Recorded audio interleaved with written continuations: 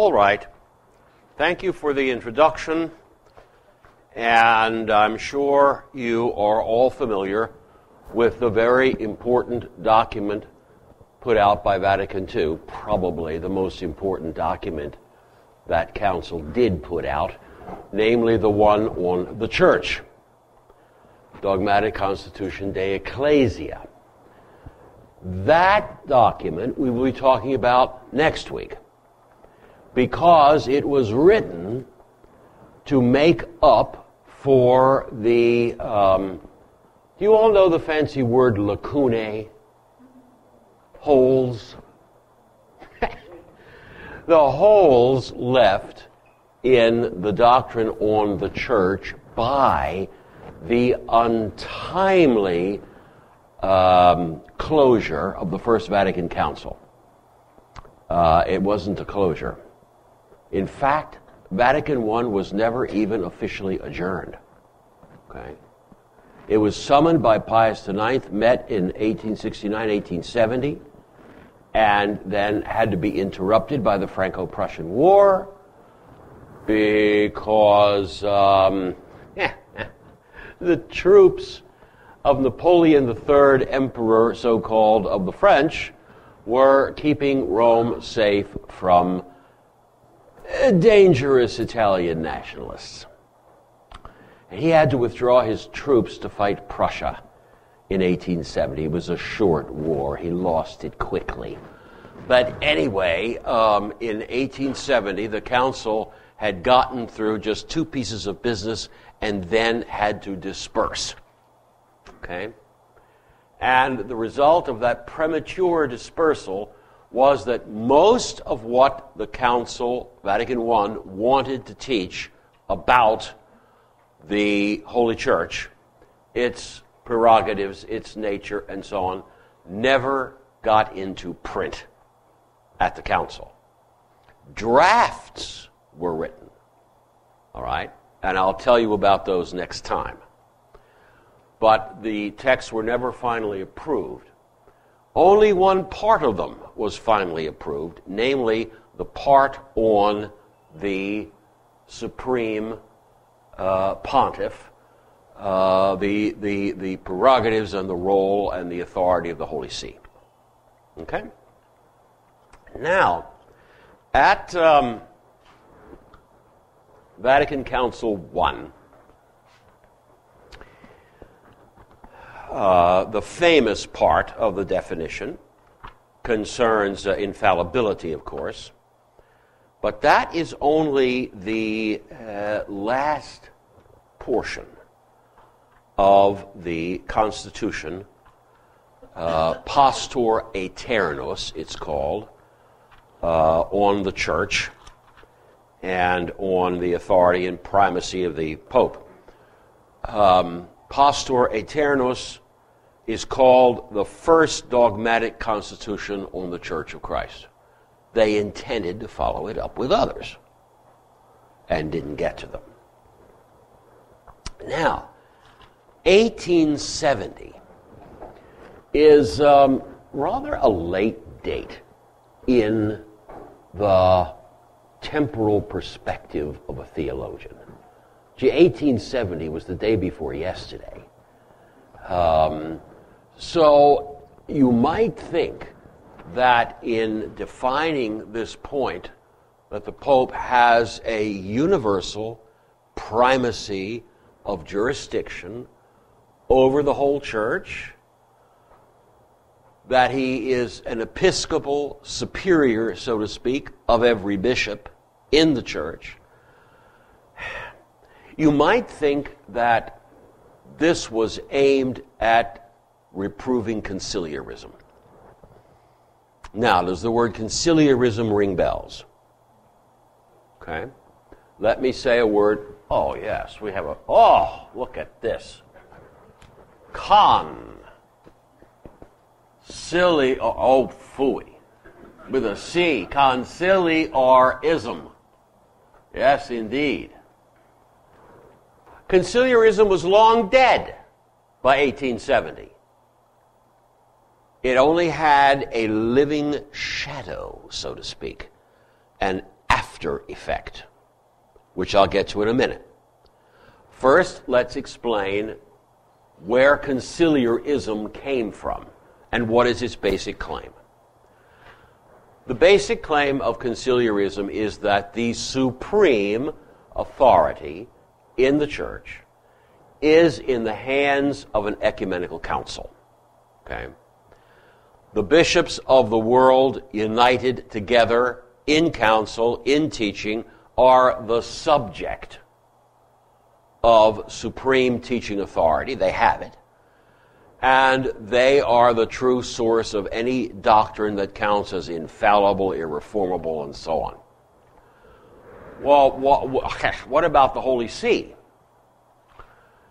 After all, if you go back in history and look at the documents of the Council of Ephesus, and then again at the Council of Chalcedon, you see that the fathers of those councils were very free to recognize that they were but subscribing to the truth they had already received from great occupants of the Holy See, like Pope Leo I. However, the Third Council of Constantinople had a problem on its hands which introduced a kind of a wrinkle here. Never mind what the Third Council of Constantinople was all about. You don't want to know about monothelitism, do you? It was a harebrained scheme to reunite the churches of the world with the great See of Alexandria. Okay. How to get the Monophysites in Alexandria back on board with universal orthodoxy was a project of the Emperor Heraclius, who was a great hero of mine militarily, but who, alas, thought he needed the religious unity of the realm behind him and hence tried this scheme. And he had working for him an Archbishop of Constantinople named Cyril. Cyril was smart, very smart. And he drafted up a document that would expound this one will in Christ position. Monothelitism means one will-ism, one will in our Lord. And he wrote it up in such a way and then sent a letter to Pope Liberius in such a way that Liberius said, oh, gee, this is nothing. This is, yeah, sure, I'll sign on. This is a quarrel among nitpickers. Well, it wasn't. Liberius had not done his homework, had not thought carefully about the issue, to say the least. And as a result, the Third Council of Constantinople condemned that pope. Okay? Now then, when the acts of this council were reviewed in Rome, the Pope did not approve that particular portion of it, that canon condemning that Pope. He approved of it only in part. Okay? He admitted that Vigilius had been Liberius had been careless and inattentive to his duties. Okay? Inattentive to his duties. But he maintained, the Pope at the time maintained that this predecessor of his had never actually embraced the heretical position. Okay?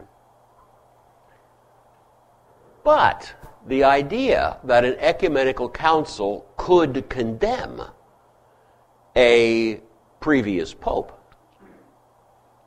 gave rise to the idea that a council, if it's ecumenical, rightly called and all that, is in fact superior to the Holy See and can sit in judgment on its occupant.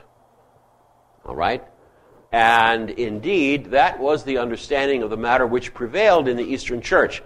As I say, in the Western Church, the Pope did not admit that Vigilius was really condemned, only that he was spankworthy for having neglected his duties. And of course, many ecumenical councils have been called upon to deal with reform of conduct of churchmen, reform in head and members, it's called. And when you have to preach up reform, you often have to call out ecclesiastical dignitaries and give them at least a verbal spanking because they didn't do their job. All right. That is a very remote source of conciliarism. Let's go to the immediate source. This brings us to the first half of the 15th century, when Western Europe was plagued by a schism of its own. This was called the Great Schism of the West, and you had at one point 3 claimants to the papacy. Great doubt as to who was the real one. Nobody saw any way to solve the problem except to call something like a combination of an ecumenical council and a Parliament of Europe. It had to also be a Parliament of Europe because these papal pretenders, whether they were the real one or not, but these pretenders all had some royal support somewhere. So you needed a political side as well as a theological side to the settlement. All right? At this council, which met in Constance, Council of Constance in Switzerland, and also later on at Basel,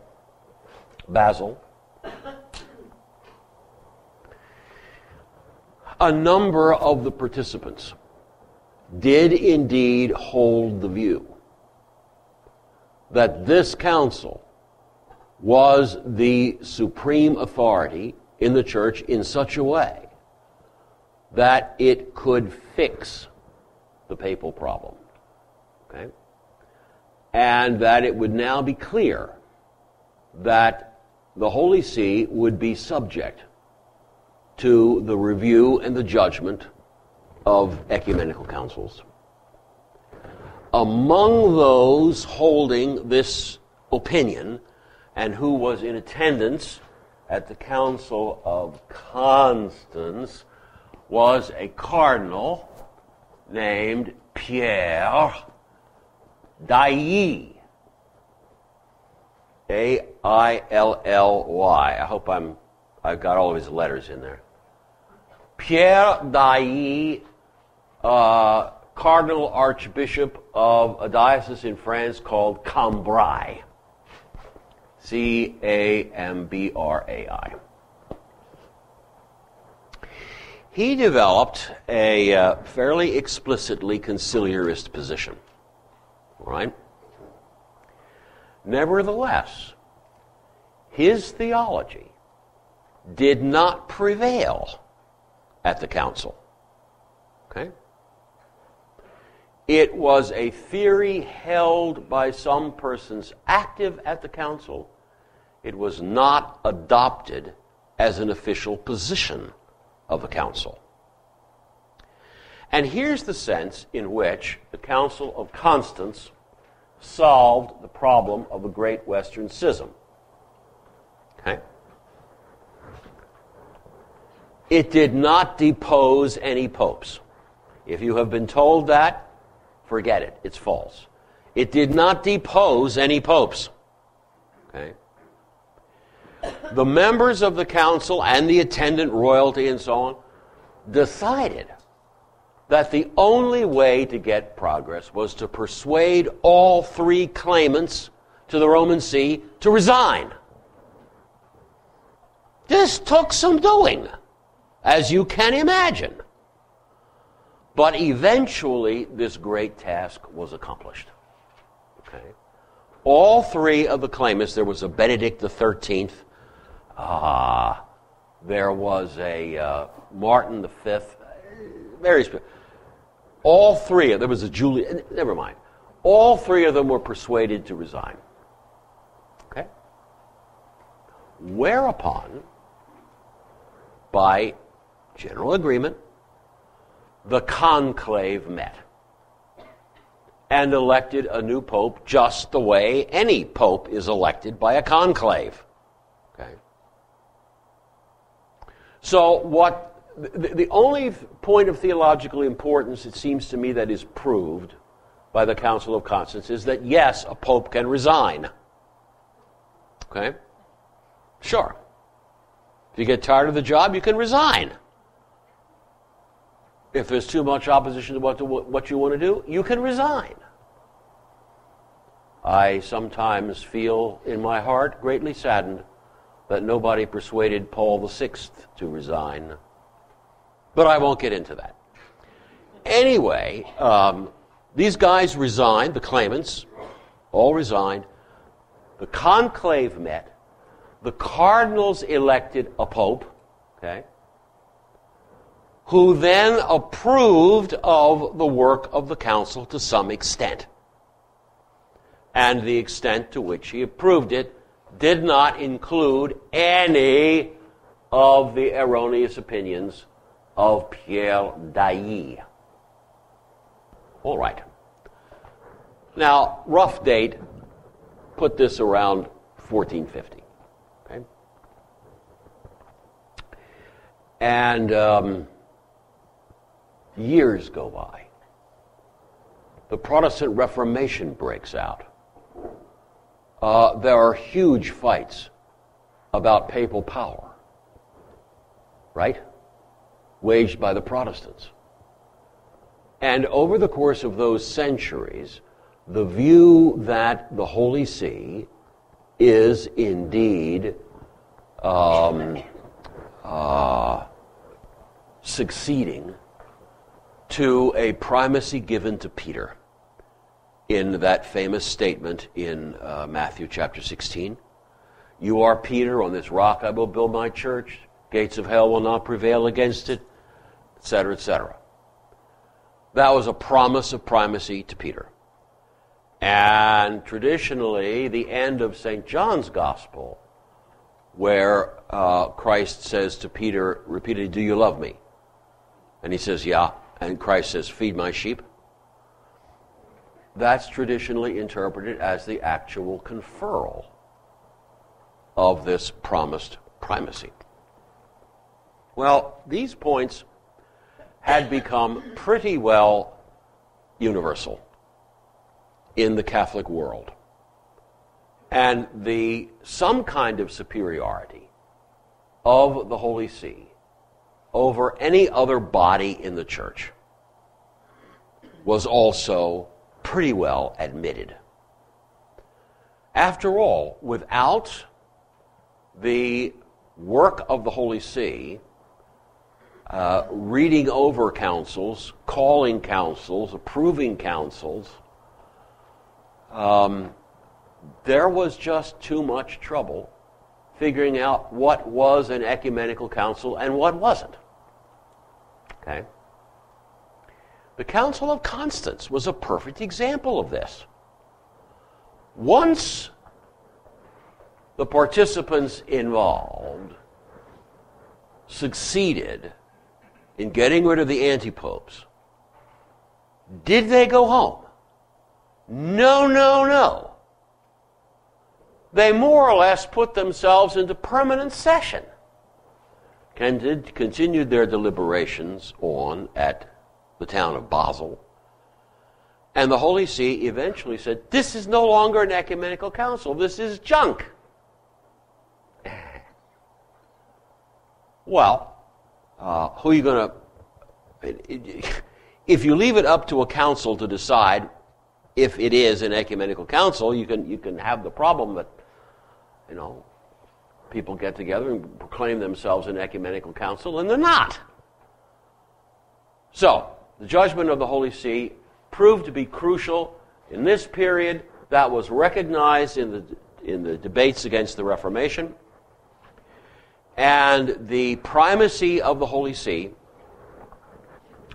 And the importance of the Pope as universal teacher in the Church was fully recognized by the greatest of our anti-Protestant theologians. Okay? The man who was a Jesuit with a photographic memory. He was a walking concordance of all the works of St. Augustine. Man was an absolute genius. And he wrote this huge series of controversies with the Protestants, covering every topic, from the canon of Scripture down to, the power of the Pope and the details of the Eucharist and so on. I'm talking about St. Robert Bellarmine.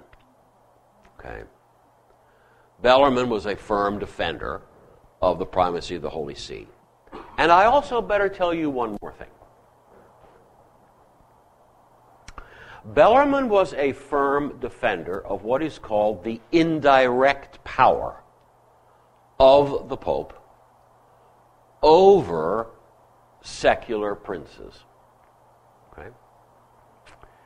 Indirect power is very different from direct power. There had been medieval popes who maintained that, thanks to the primacy given them by Christ, who's the king of everything, they are themselves the source of all royal power and authority in the world. So kings only reign by their consent, tolerance, whatever. And if the Pope wants to depose the king, he deposes him. This theory Bellarmine rejected. Good. It was a very bad theory. The indirect power is of another kind. It says that matters of state, political matters, can come under the judgment of the Church by reason of sinful conduct of the prince. Okay? If the prince does wrong, if he injures his subjects, injures his realm, all right, if he does all that, then the Church may have a right to intervene and pronounce that the king has sinned, and then it's up to his subjects to decide what to do about it. Right? The Holy See had an interesting precedent going all the way back to the beginnings of the Carolingian dynasty. The last of the old dynasty in France, the Merovingians, apparently a pretty degenerate fellow, wasn't running the country. And certain nobles approached the Holy See and asked if it would be licit for them to depose this guy and turn the realm over to somebody else. Okay? And the Pope at the time said, sure. Okay? The Pope did not pretend that he could remove the last of the Merovingians, but he certainly taught that their subjects could remove him. Right? And the implicit doctrine there was that if the king, by malfeasance, ruptured the implicit contract between himself and the body politic, the body politic could react in such a way as to depose the guy because the king's malfeasance nullified any oath of loyalty which had been taken to the king. Okay? Whether it was a feudal oath or another kind of oath of loyalty. Malfeasance on the part of the superior nullified that. And so you could, you didn't have to keep a previously made promise, I'll uphold your right to the throne. No, you could act against them and depose them. Well, that was an example of indirect power. All right? The Church can advise the prominent citizens of a country that they may, in good conscience, proceed against a dictator or a non-functioning head of state. All right. So much for St. Robert Bellarmine and the consensus that had been reached by the end of the period of the Reformation, the Council of Trent. Papal primacy and indirect power. Now then, why then did there have to be a council held in 1870 to nail these things down again one more time? The answer goes back to the year 1673. Okay? Le Roi Soleil, Louis XIV, okay, decided that his treasury would benefit by extending a custom which was an old one in some dioceses. The custom was that when the bishop died and the see became vacant, the revenues of the see could be collected by the crown. And the crown could dispense benefices and so on, clerical livings and so on that pertain to that diocese, until a new bishop was consecrated and installed. Now, there were good reasons why this custom arose in a handful of places. Many times, dioceses had been set up with so much support from the king that they wanted this arrangement whereby the king would enjoy any revenues when the see was vacant. Sometimes the problem was that a diocese was set in a nest of rapacious local nobles. Okay? As long as the bishop was alive, he could defend his revenues. But as soon as he was out of the way, local nobles would come in, grab. And so some dioceses said, we know how to get out of this. We'll say that the money goes to the throne. Okay? Then the king will protect our assets. All right? So that was how the custom had come about. This custom, by the way, went under the name of the regale. The royal right. The regale. Okay? The matter had been reviewed already in the 13th century at the Fourth Lateran Council. Okay? That council had looked over the issue and said, well, it's tolerable that the revenues of a vacant see go to the crown while it is vacant, if that is the custom already in place. But it is not to be introduced anywhere else. Of course not. You can see how dangerous it is. The king's short of cash. Bishop in a fat diocese dies. Hey, let's leave it vacant. As long as it's vacant, the cash comes to the throne. And Louis XIV was periodically short of cash. And so that finance minister of his, Colbert, persuaded him to take a drastic step in 1673, namely declare that it was an intrinsic part of his royal authority to collect all revenues from all vacant dioceses, whether it had been traditional there or not. Everywhere in the south of France, the regale custom had never been installed. But now, Louis XIV extends it to the south. There was a schism over this. There were bishops who said, no, Your Majesty, you're not getting the funds when I die. So it was a touchy thing. And Louis XIV,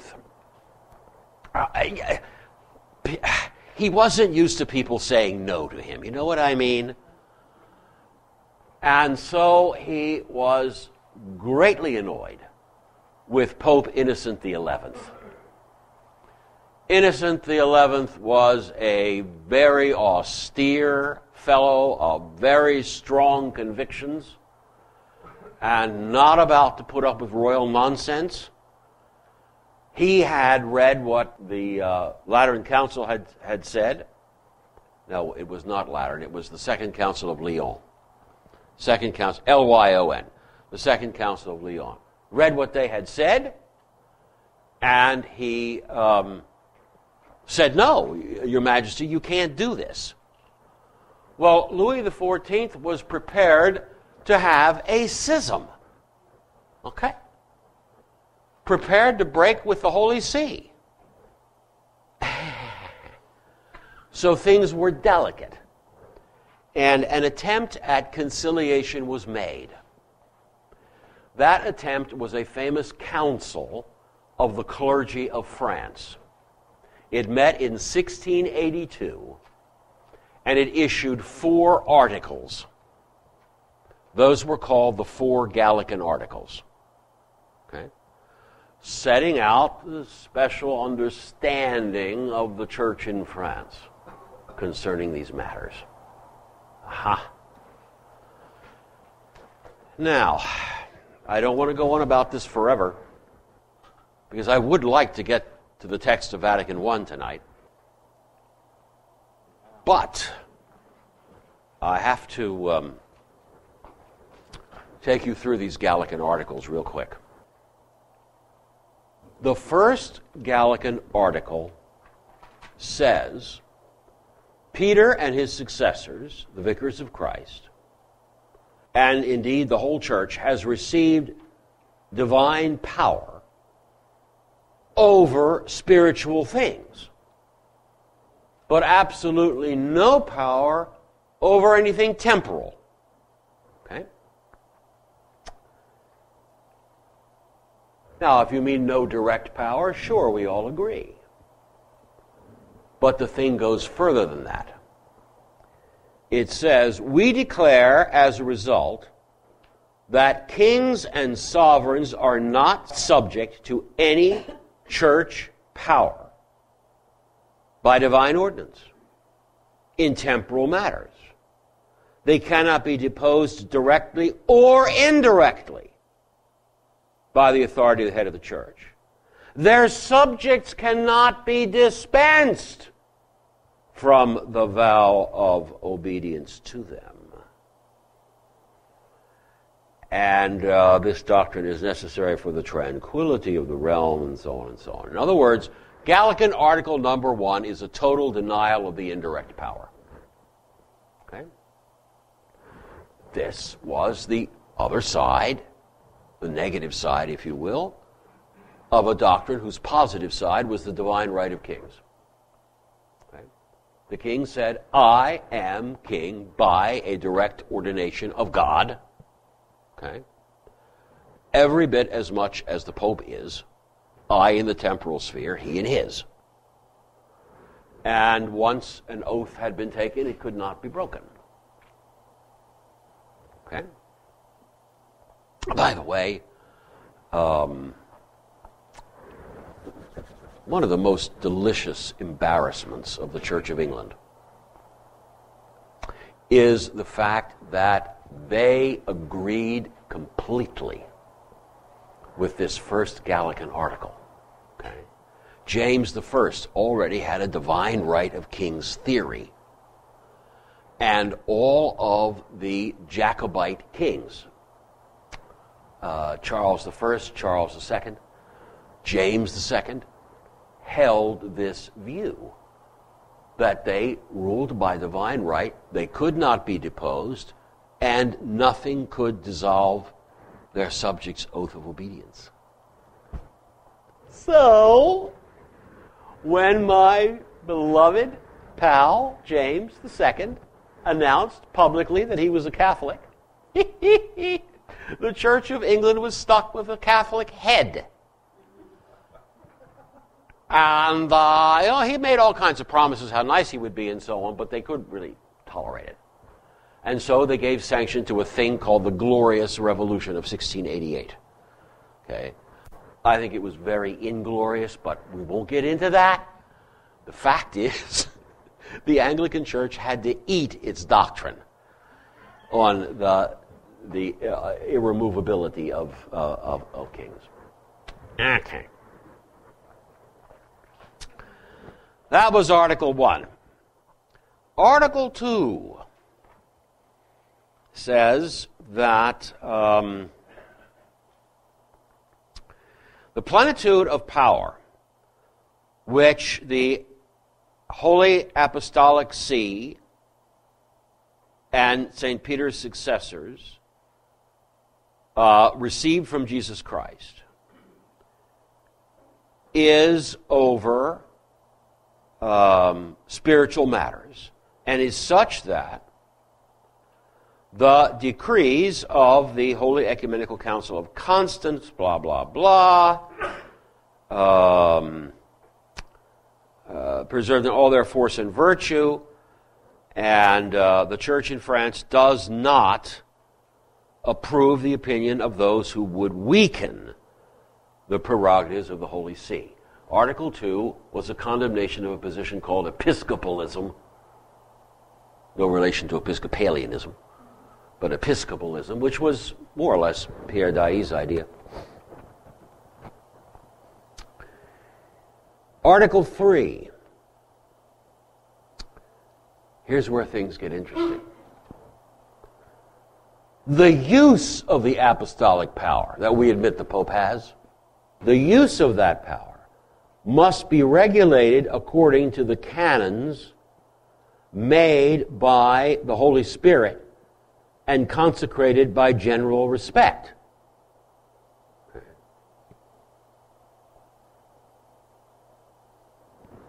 So, the idea is that the Holy See can only rule in such a way that what it does is consistent with established canons of what the Holy Spirit allegedly set up in the Church. Well, needless to say, we're all going to agree that the Pope's teaching has to be in line with the Holy Spirit. Yes, of course. And yes, of course, it is a heresy to say, for example, that the Pope could abolish all canon law. That's a condemned proposition. Okay? Just as it would be a heresy to say the Pope could declare every see in the world vacant and rule everywhere in person. Nonsense. Okay? There are things that papal power cannot do. So you would think that that's what this is talking about, but no. No. You have to take it in context. They're talking about the absence of any indirect power. Okay? And so whatever has been set up by custom in lovely times past is not to be undone by any action of the Holy See. Well, that included the following interesting fact. Shortly after this assembly of 1682, Louis XIV declared that he had the ability to control all communication between the Pope and the Catholics of France. No papal decision, decree, bull, definition could have any authority in France without the king's okay. And this is the kind of thing that Article 3 of 1682 is trying to preserve. The fourth Gallican article: although the Pope has the principal part in questions of faith and decrees regarding the whole Church, and over each church in particular, nevertheless, his judgment is not irreformable, at least without the consent of the Church. Okay? Now there is a specific point that Vatican I was out to reject. Okay? The actions of the Holy See were not irreformable of themselves, but only thanks to the consent of the Church. That would include the whole Church. That would include the Church of France. And the Church of France couldn't do anything that would displease the King of France. Right? And so basically this meant that nothing the Pope decided could become law or bind consciences in France apart from the royal okay. Okay? Very nasty stuff.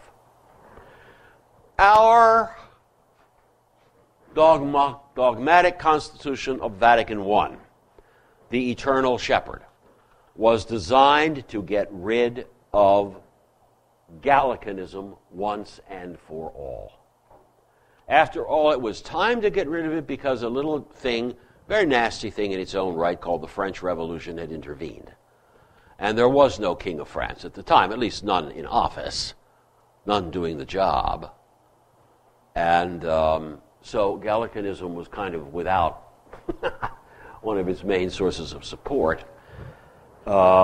Still, there were Gallican theologians. I'm going to give you the name of the most prominent of them. He died in 1729. His name was Tournely, Tournely. Okay? He wrote the textbooks of ecclesiology that were used in all the French seminaries from one end to the other of the 18th century and well into the 19th. And this guy was a defender of all four of those Gallican articles of 1682. So Gallicanism was living on.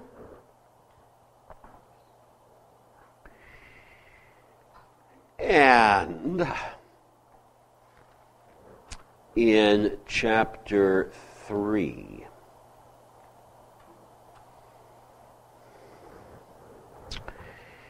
Vatican I defines that the Pope holds a worldwide primacy.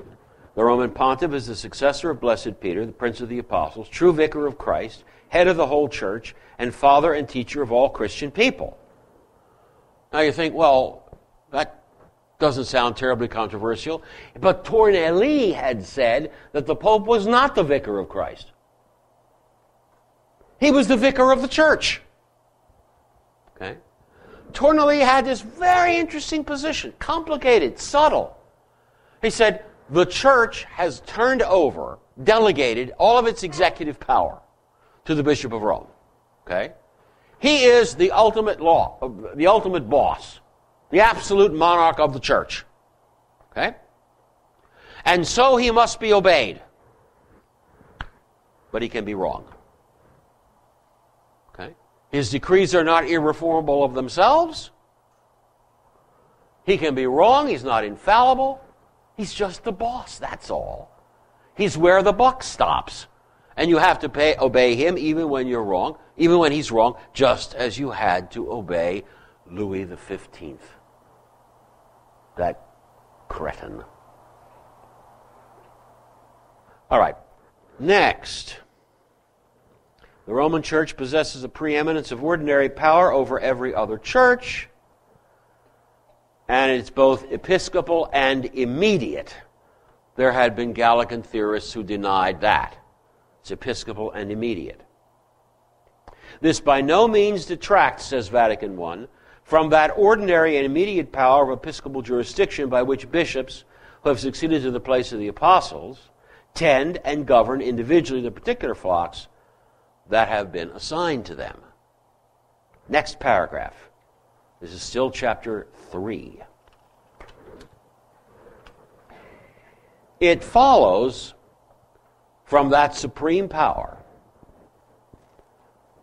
that the Roman Pontiff has the right, ... to communicate freely with the pastors and flocks of the entire church, so that they may be taught and guided by him in the way of salvation. Therefore, we condemn and reject the opinions of those who hold that this communication of the supreme head with pastors and flocks may be lawfully obstructed. We condemn the idea that that communication can be lawfully obstructed.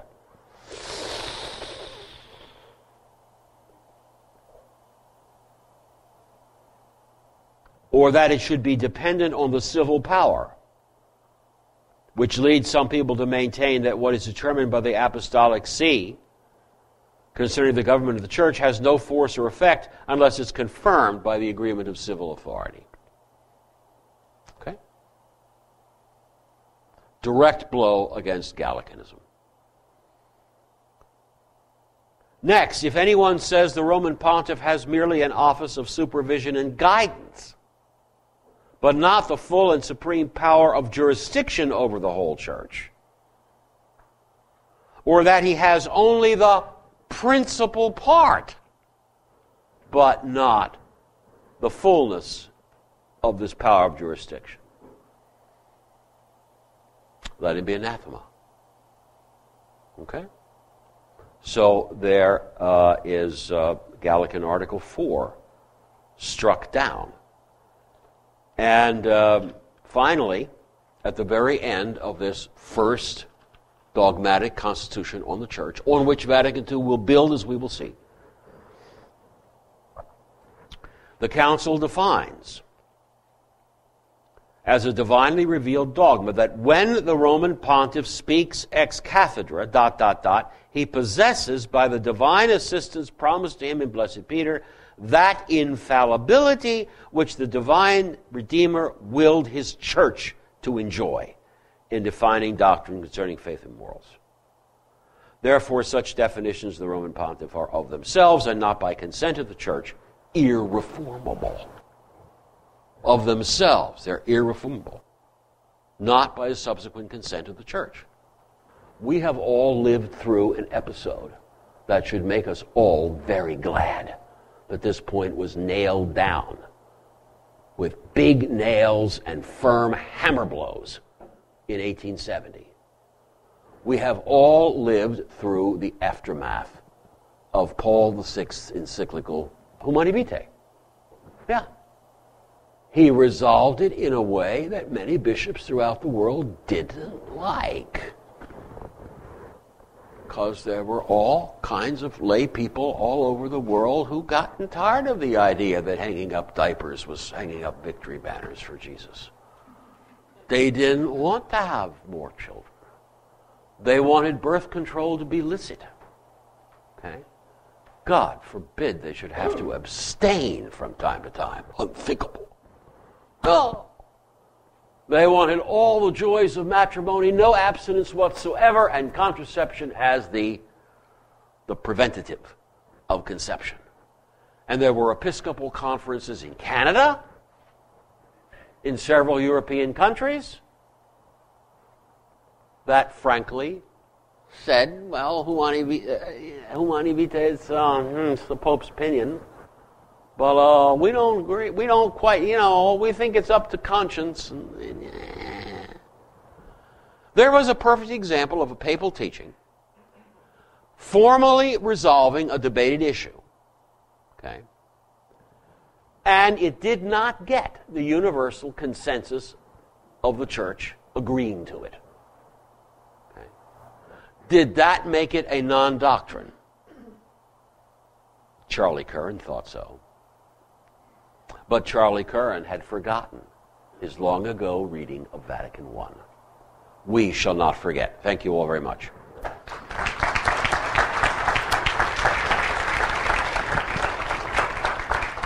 Thank you very much, Dr. Marshner. Our usual break. You have to understand I'm an engineer, not a history major, so I'll try this question. If Humani Vitae was kind of the finger in the dike that prevented perhaps or helped the Catholic Church not to go in the direction that the Episcopals, the others, went, and Humani Vitae was published under Paul VI, then where's the objection to him? I don't know if I understood it, that's all. The issuance of the encyclical Humani Vitae is one of the great acts of his pontificate. And he did put out many other wonderful teaching acts as well. That catechism of the people of God, etc., etc. My complaint about him is that he spent all of his time reading theology books and not governing the church. Okay? He let too many messy situations get out of hand. He had ruled, for example, against communion in the hand. The American bishop said, we're going to introduce it anyway. And Paul was thinking, be that way. No, he needed to administer more. I'm sorry, I just have a real bone to pick with popes who are great teachers and lackadaisical administrators. Somebody's got to clean curial house, you know what I mean? Never mind. Okay, I apologize in advance. It's been a while since I studied this part of history.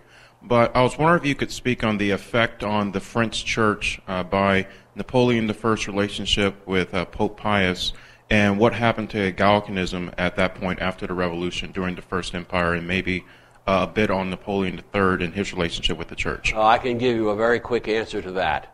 When Napoleon moved to regularize the situation of the Church in France, he insisted upon restoring the full set of Gallican articles. Okay, so that was part of the restoration. Napoleon did not make any kind of a dent at all in Gallicanism. It's just that it would no longer be a Capetian or a Bourbon who would enjoy these privileges. It would be l'Empereur. Yeah. When someone is said to be anathema, does that mean excommunicated? Not literally. I mean, if you want to say you're excommunicated in Latin, you say excommunicatus es, thou art. Excommunicated. Anathema means sort of which we give up. We give up on them. You know, we give them up to their own devices. We can't do any more with them.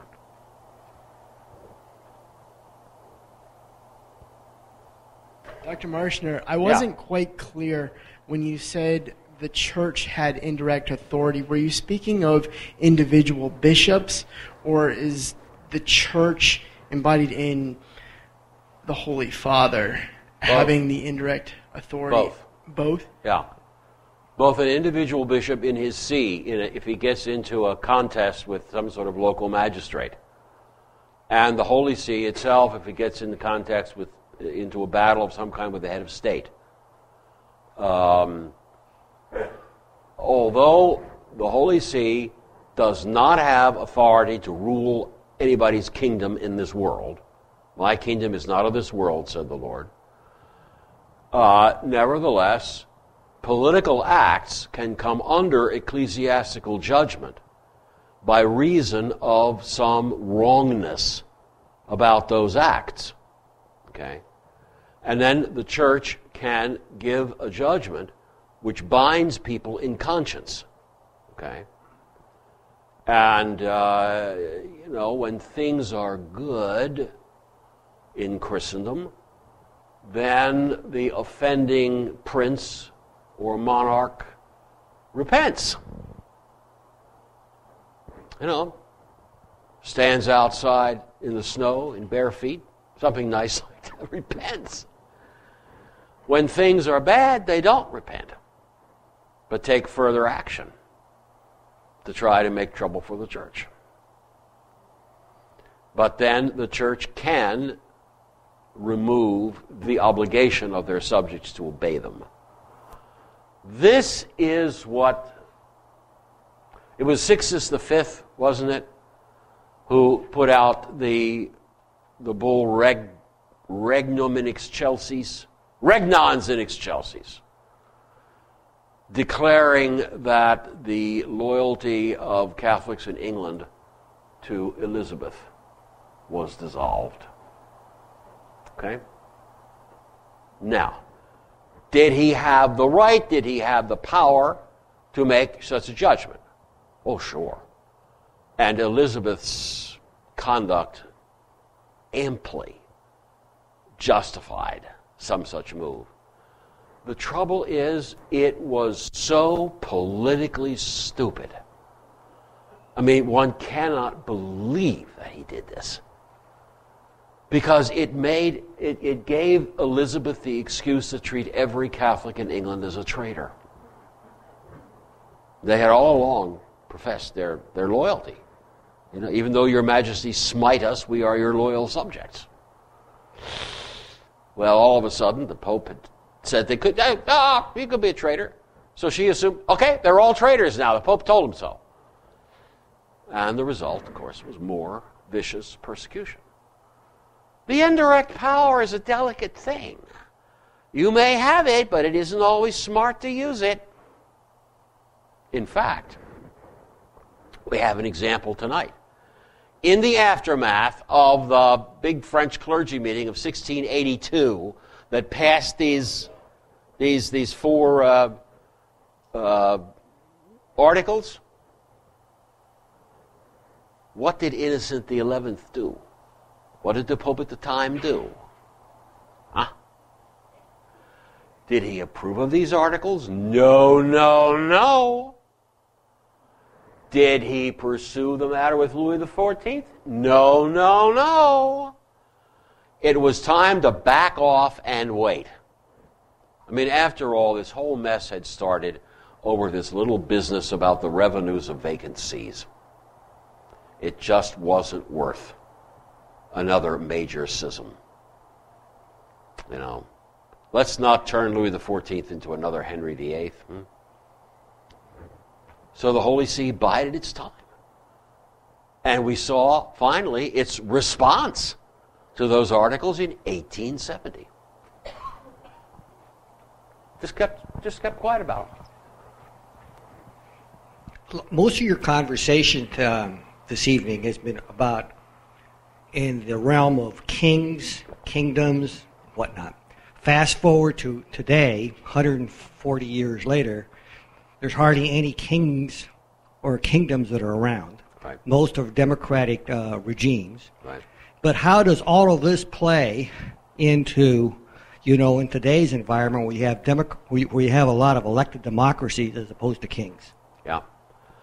Well, I wish I could say that on the whole the democracies are better behaved than the monarchs of old had been. There were theologians at the end of World War I who were dancing with joy because down had gone the Habsburgs in Austria, down had gone the Romanovs in Russia, and they had all had privileges and powers, and the Russians persecuted our church, and the Austrian emperor had certain vetoes on, we were finally rid of these people. But the 20th century did not turn out to be politically friendly to the church. All right?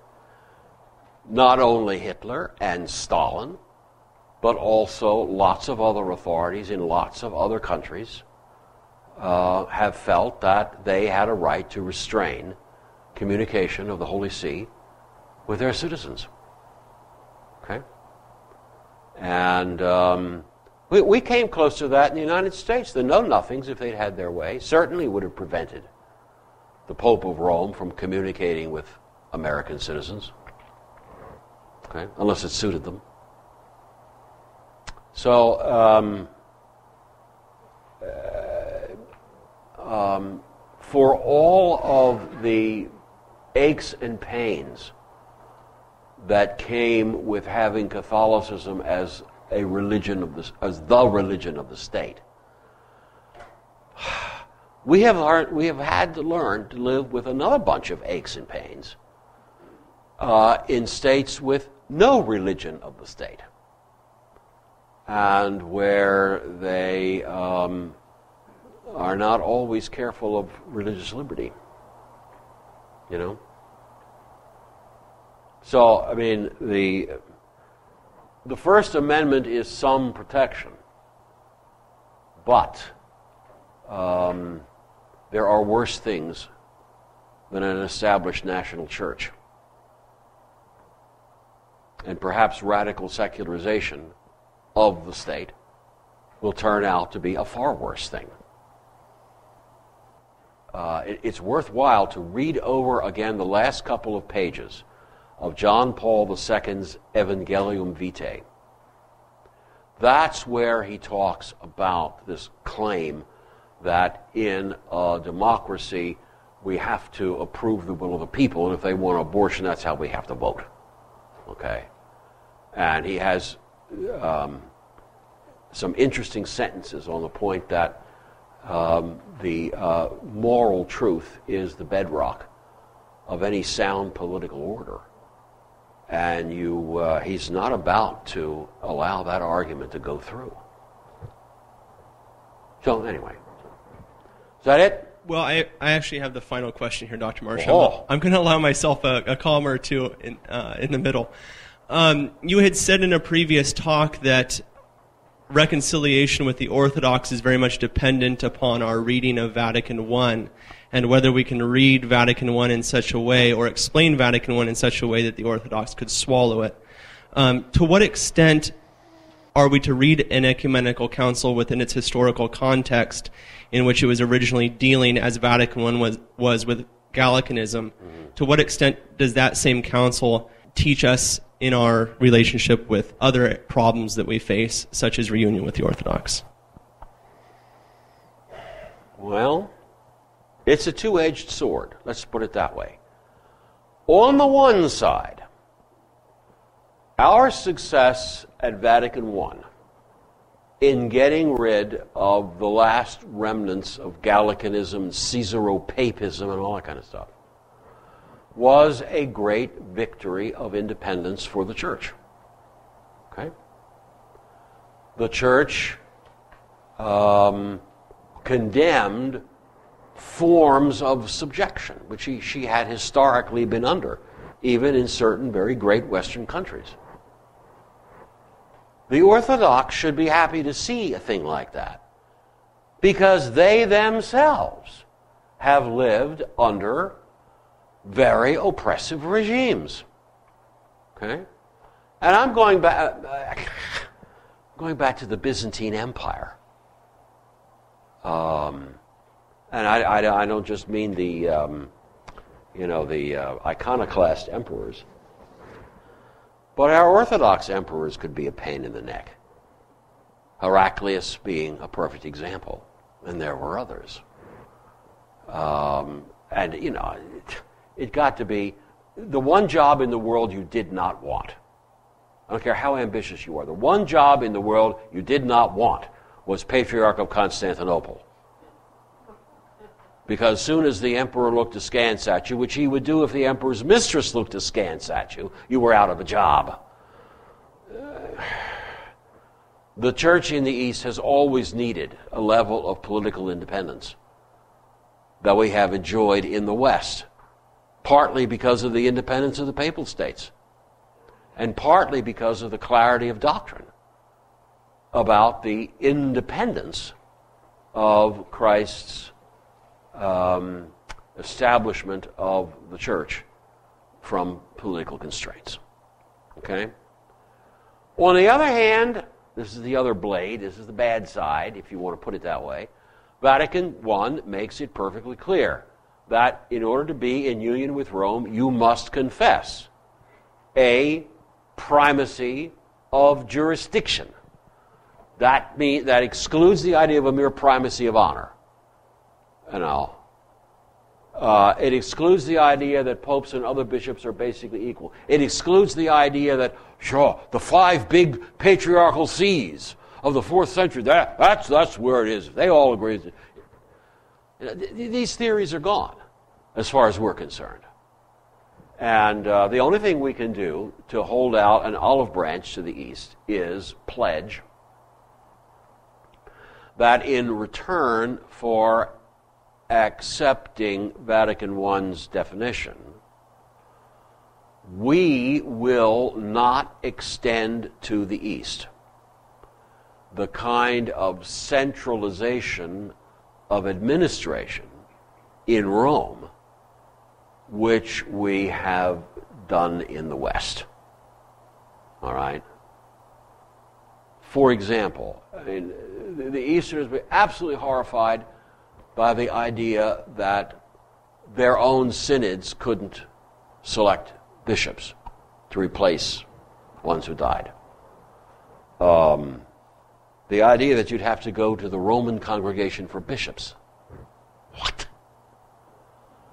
Well, nobody ever went to a Roman congregation for bishops in the West. in the 12th century, the 13th century, the 14th century. That kind of centralization of administration is part of the aftermath of the Reformation.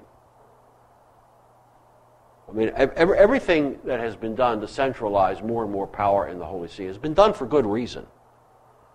But that doesn't mean that it's the right prescription for every part of the world. Okay? I certainly would be sad to see the Eastern Church's authority over their liturgy kicked upstairs to some Roman congregation for egalitarian language in liturgical texts or something. I don't want that kind of stuff. Yeah. So we'd have to say, look, the role of the Pope as Patriarch of the West has allowed him to exercise a great degree of administrative control here in the West. We do not pretend that that level of control would be justified in the East.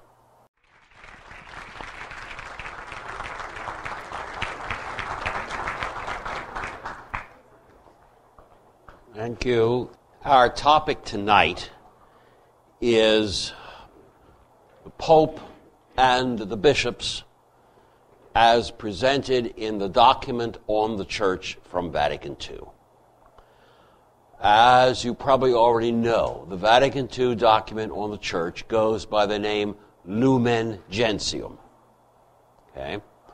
And in my opinion, it is probably the finest single document to come out of Vatican II. Nevertheless, there are a great many preposterous claims that are made about it. It is alleged that there's some sort of big divide between the doctrine of the Church at Vatican I and the doctrine at Vatican II. Okay? Prima facie evidence against that is the fact that at Vatican I, a complete schema, that's Latin for a draft, constitution on the Church was drawn up. All that got promulgated in 1870 was one chapter of it, the chapter on the primacy of the Holy Father. But the rest of a complete schema on the Church was drawn up. It dealt with the status of the Church as the mystical body of Christ and as the faithful people. Okay? All that language was in there. The point that bishops succeed to the apostles in their dioceses by the same divine right as the Pope succeeds to Peter in his diocese was already in that draft prepared for Vatican I. Okay? So Vatican I was already prepared to condemn the idea that bishops succeed to the apostles only indirectly, as though via the Pope, as though episcopal power was transferred by Christ first to the Pope and then through the Pope comes to the bishops. That would result in the idea that the bishops are like, what would be a good word, lieutenants of the Pope or something like that. Absolute nonsense. Ready to be condemned at Vatican I. Many of those, well, first, the whole draft schema on the Church, De Ecclesia, prepared at Vatican I, was then criticized. The initial draft was criticized by the bishops at the council.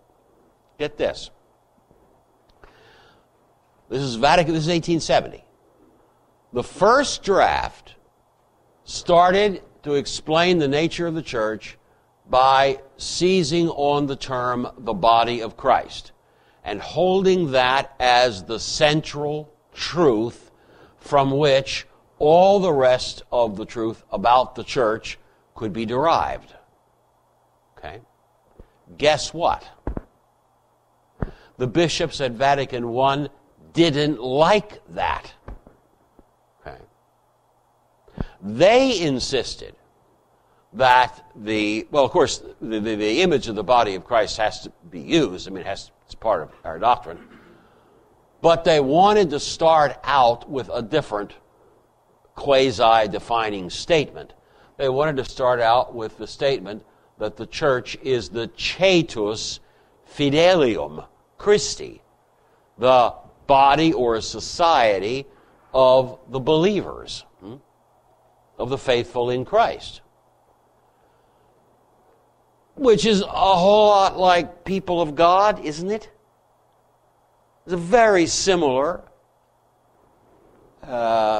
preference there at Vatican I for talking about the people of God before we get into the deep description of the mystical body. All right. I have selections with me tonight from that complete schema prepared at Vatican I. As I say, there were criticisms of the first draft by the bishops.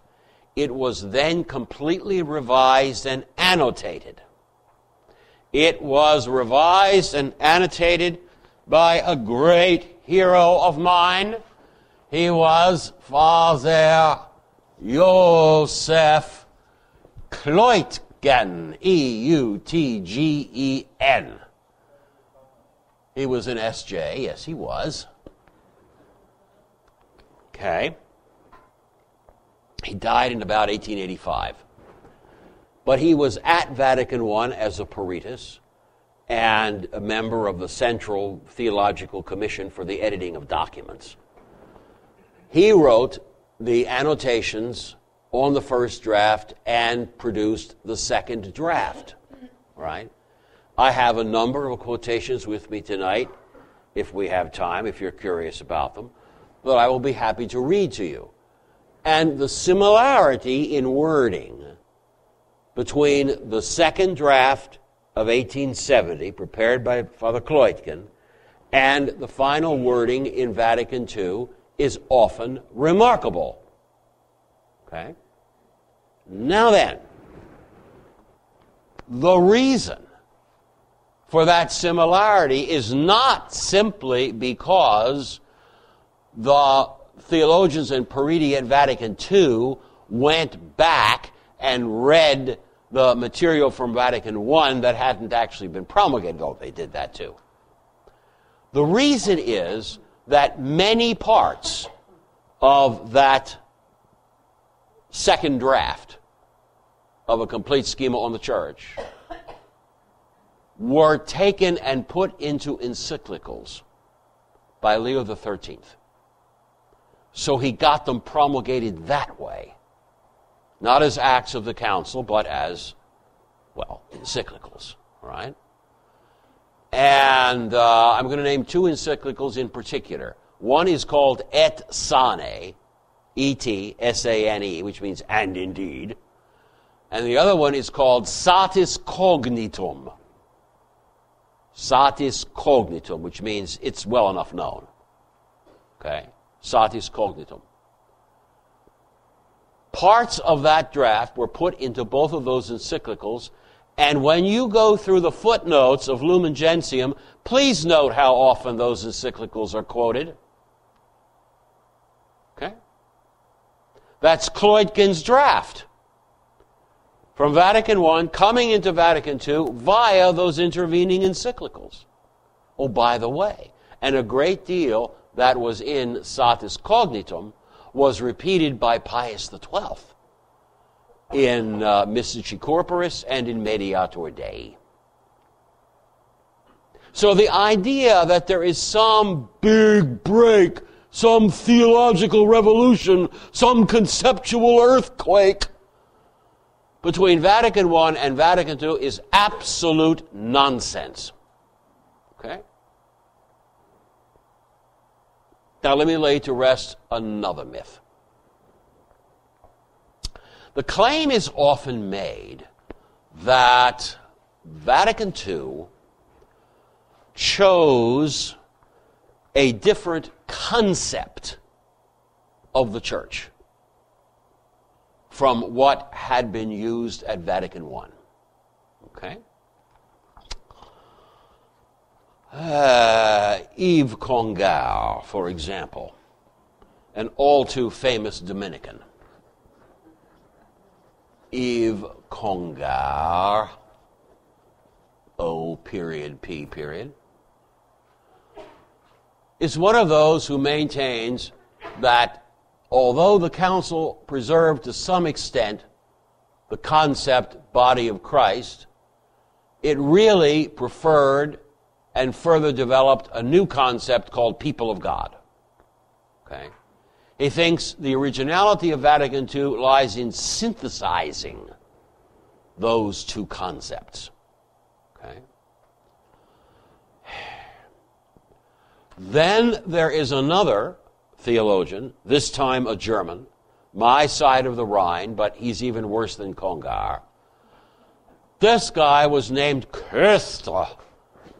I forget right now his first name.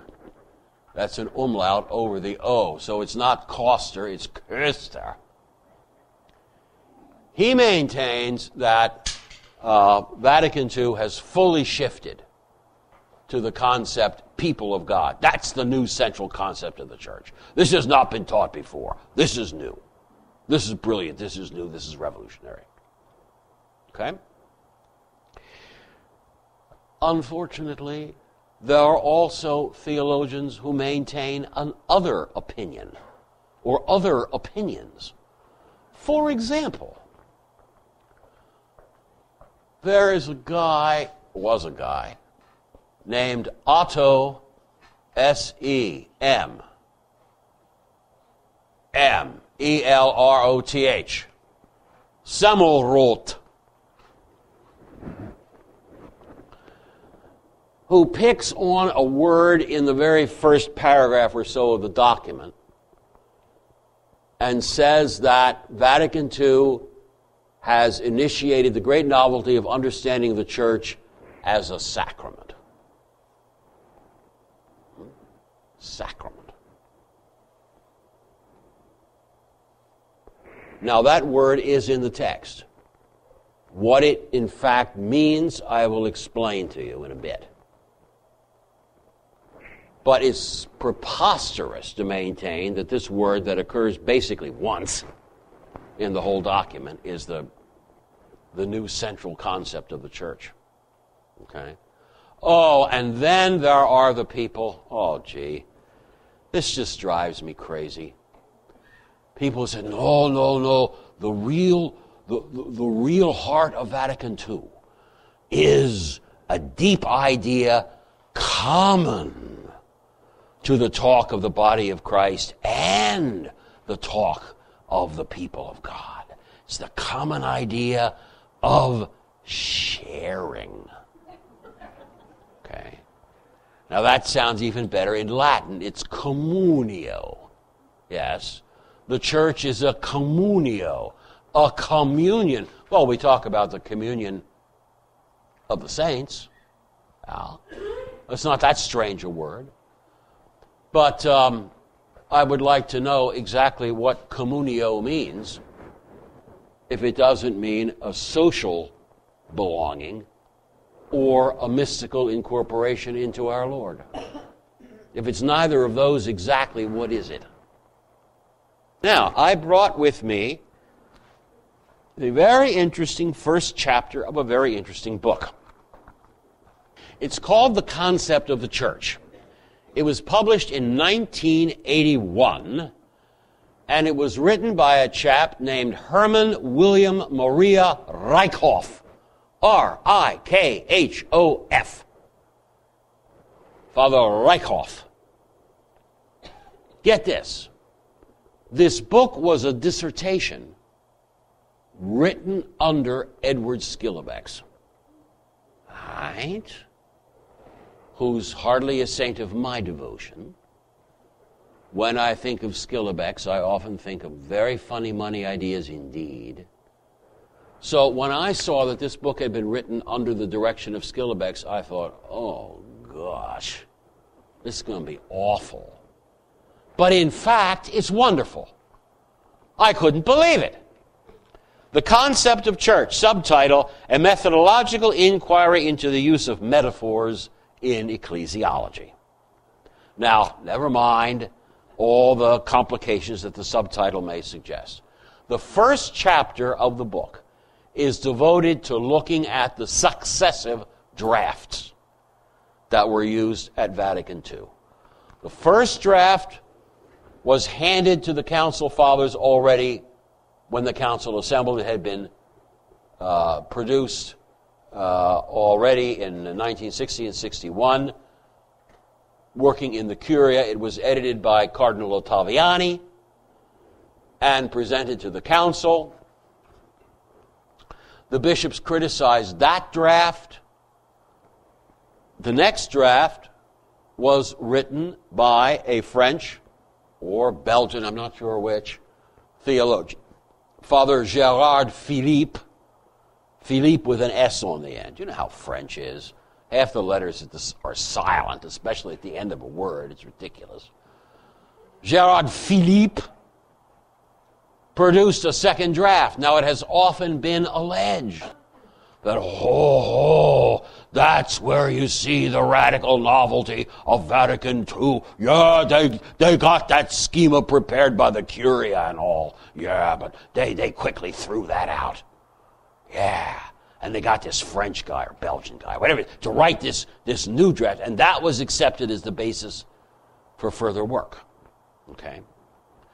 The idea that this was a revolutionary moment, however, is somewhat dimmed by the fact that Father Philippe's draft uses almost all of the text of the first draft, including whole chapters from the first draft.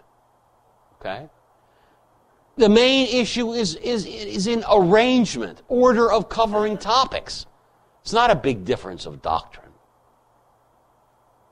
Well, then Monsignor Philippe's draft was submitted to the bishops, kicked around some more, revised again, a second draft, and then there was yet a third draft, and that's the draft that was promulgated as Lumen Gentium. Okay? It had the title Lumen Gentium ever since the second draft. All right? So there was continuity between the drafts. A great deal from the Curial Draft 1 is still in Lumen Gentium. Surprisingly much. Now this guy Rykoff goes through the whole history of the debate over these drafts, what was in them, what was changed, what was different about them. And then he faces this question. Was there a shift at Vatican II in the central concept of the church? And he comes to the conclusion, let me see if I can find this. Here we go. Page 37 of his book. One cannot maintain that, quote, people of God, unquote, has replaced, quote, mystical body of Christ, unquote, as the central term. That was one. In other words, the central claim is baloney. Anyone who studies the drafts will find that the central concept, if you want to call it that, remains the same. The traditional one. Okay? The only thing that is a little bit new with the final draft is that it gives a full survey of all the biblical images under which the church is presented. Okay? Not only people of God, but also the house of God, or the temple, thank you, kingdom, okay, the sheepfold, the flock. It goes through a discussion of all of those terms, each of which illuminating in its own way. But it certainly does not throw out mystical body in favor of people of God. And yet we have been told this was a central innovation of Vatican II, because Vatican I was written back in 1870 when there were still kings and princes and tyrants ruling people, and the church was against democracy, and everything had to be thought of as a monarchy with the Pope at the head. But now, in the 20th century, the church came to terms with the modern world, recognizing the democratic potential of the term people of God. Okay? Since there is no theological shift from body of Christ to people of God, and no theological shift on the topic of papal primacy, as we will see in a minute, these claims that the church endorsed democracy in the church, in Lumen Gentium, is baloney. Did I end that sentence right? Claims, no, it's are. They are baloney. All right? So, do not believe what you read in journalists. Xavier Wren, of course, is a pseudonym. Don't believe what you read in these commentaries. They're not based on any serious scholarship. Okay? Now then, what I propose to do is start on my way through the text of Lumen Gentium, beginning in chapter 1, and then I'm going to hit chapters 7 and 8, and then we're going to hit chapter 14. We can't discuss the whole thing. Document is huge. We can hit some highlights, and I want to use this opportunity to comment on famous turns of phrase that come up in these early chapters. Right away in chapter 1, De Ecclesiae Mysterio, on the mystery of the church, we find this sentence. Since Christ is the light of the nations, this holy synod, called together in the Holy Spirit, strongly desires to enlighten all people with his brightness, which gleams over the face of the church, by preaching the gospel to every creature.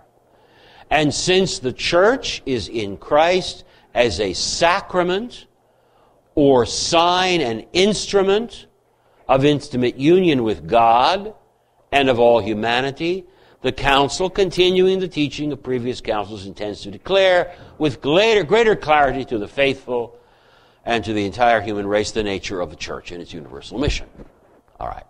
There's the occurrence of that term sacramentum, as it is in the Latin. Veluti sacramentum sels signum et instrumentum, intime cum Deo unionis. The claim has been made that the choice of this word means that the old list of 7 sacraments is somehow now seen to be incomplete. We forgot one, the church. Okay.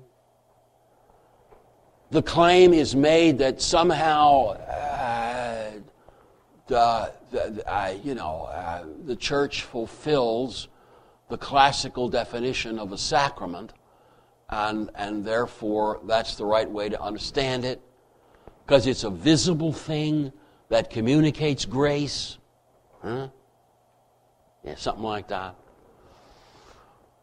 Okay. Would you believe none of that is true? What the council is doing here is going back to the old-fashioned use of the word sacramentum. Let's get one little piece of history under our belts. The word sacrament acquired its modern technical sense in the 11th century. Yeah. in the work of Peter Lombard. Okay? Peter Lombard took the idea of a sign and the idea of a cause and fused them together and said a sacrament, properly so called, is not just a sign of grace, but a cause of what it signifies. Okay? Thus far, Peter Lombard. Prior to his time, the word sacrament was used much more broadly, and here is why.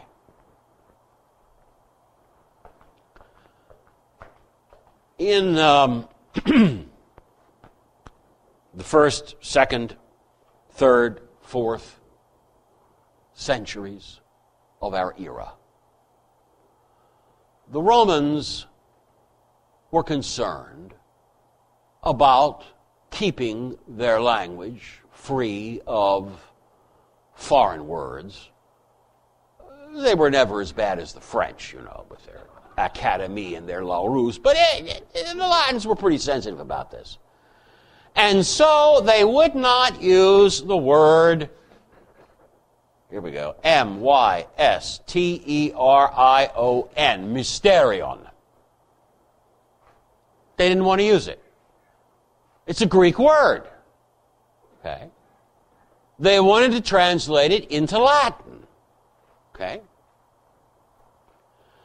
They tried to use and be satisfied with the Latin word arcanum. Arcanum, which means a secret. Okay? You've heard the word arcane, okay? Hidden secret. And that is one of the meanings of mysterion in Greek. But it just didn't have the right feel. Okay? So they were dissatisfied with that translation. And instead, they came up with a word that had use in connection with dedicating gifts in temples and making pledges to temples. That word was sacramentum. And that is the word that stuck in Latin. Sacramentum. And so, in the early centuries, indeed, until the time of Peter Lombard and the High Middle Ages, sacramentum was simply the translation of the Greek word mysterion, which means mystery. So anything that you can call a mystery, you can call a sacramentum. All right? So, the fathers of the church often said that our incarnate Lord is a sacramentum. Sure. Because there's more to him than meets the eye. We have a proper definition of the term mystery in St. John Chrysostom. He says, wherever you have something that looks one way to the unbeliever, but another way to the believer because the believer sees something the unbeliever doesn't, you have a mysterion. Okay? All right. That'll fit baptism. An unbeliever looks at it and he thinks, bunch of water. We look at it and we see the cleansing of the soul. So baptism is a mysterion, a mystery. So is our Lord. Okay? People all over Palestine looked at him and said, here comes that rabble-rousing rabbi again. The authorities will soon make short work of him. Okay? They weren't seeing what faith sees in Christ. Yes? His hidden divinity. Well, by that standard, come on, is the church a mystery? Of course it is. The church is observed by unbelievers throughout the world, belonging to various Christian, quote-unquote, denominations, belonging to various other religions, and the world is full of venom against this reactionary force of oppression and darkness. And, what did Voltaire say about it? She's an infâme. She's an infamy. Crush the infamy. Écrasez l'infâme, said Voltaire about the Catholic Church. And, of course, we've been called the Antichrist and, well, you know, the full range of abusive terminology. So the world sees the church.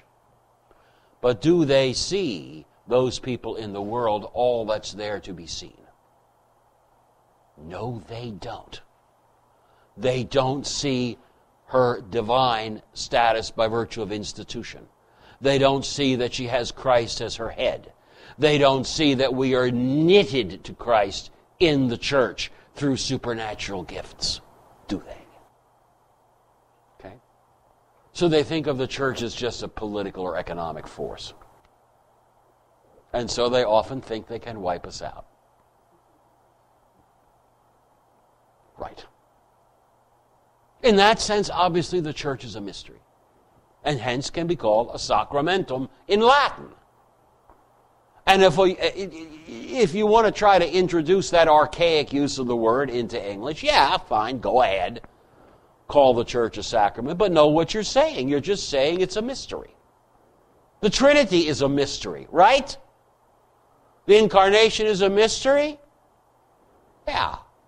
Heck, according to the fathers of the church, the symbolical pages of Holy Scripture are mysteria. Like the Song of Songs. Okay. The unbeliever looks at that book and says, oh, red-hot love poetry here. Horny Hebrews, no, no, no. Okay. The believer reads that book and sees the dialogue of affection between God and His church. Yes? Mm-hmm. We see what they don't. So that's what a mystery is. That's what mysterion meant. That's what sacramentum originally meant. And that is all it means here on the first page of Lumen Gentium. It does not mean that the church is literally a cause of grace, nor is she literally a sign of grace. Okay? When people call the church a great sign, because she's a sign, then they try to say sign of what? Sign of God's being united with man in some way? Well, okay, that's a sort of unorthodox answer. But Skillebex's answer is, the church is a sign of dialogue. How you like that? Yes. Sign of dialogue. My goodness. It's not a clear sign of anything. And it is certainly not a cause of grace. How does the church produce grace in anybody's soul? By performing one of the 7 sacraments, right? By baptizing people, by giving them the Eucharist, by chrismating them. Yeah, those are causes of grace, not the church itself, for heaven's sake. So the idea that you can take the technical sense of the word and apply it to the church is ridiculous. And Father Otto Semmelroth should have been fired from the International Fellowship of Theologians. Okay? Just incompetent. All right, I go on to my next issue. I'm now at the beginning of chapter 2. No, it's not chapter 2, it's just paragraph 2 in chapter 1. The Eternal Father, by a completely free and mysterious design of His wisdom, created the whole world. He decided to raise human beings to share in the divine life. And when in Adam they fell, He did not abandon them, but provided them always with the means of salvation, having in view Christ the Redeemer, who is the image of the invisible God, firstborn of all creation.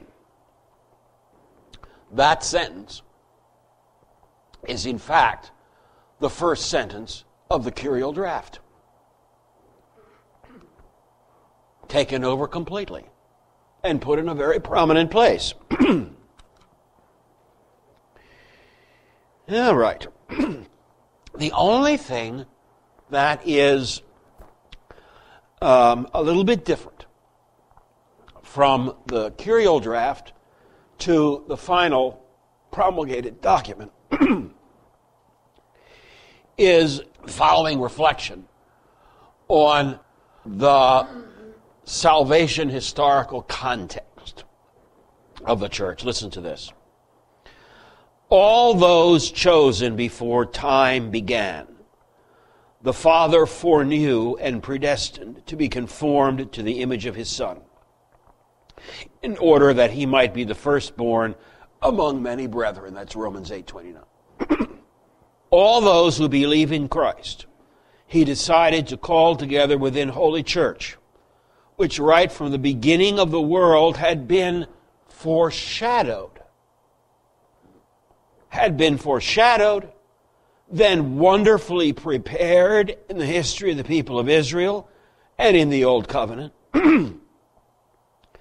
established in these last times and made manifest through the outpouring of the Spirit.